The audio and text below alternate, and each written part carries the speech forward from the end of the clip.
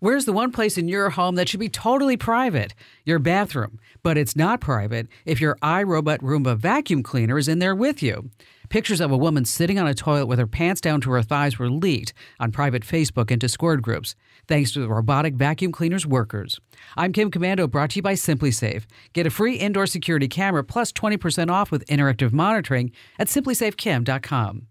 The images of the woman using the toilet were shared on social by iRobot's gig workers, whose job it is to label audio, photo, and video data in order to train the company's artificial intelligence.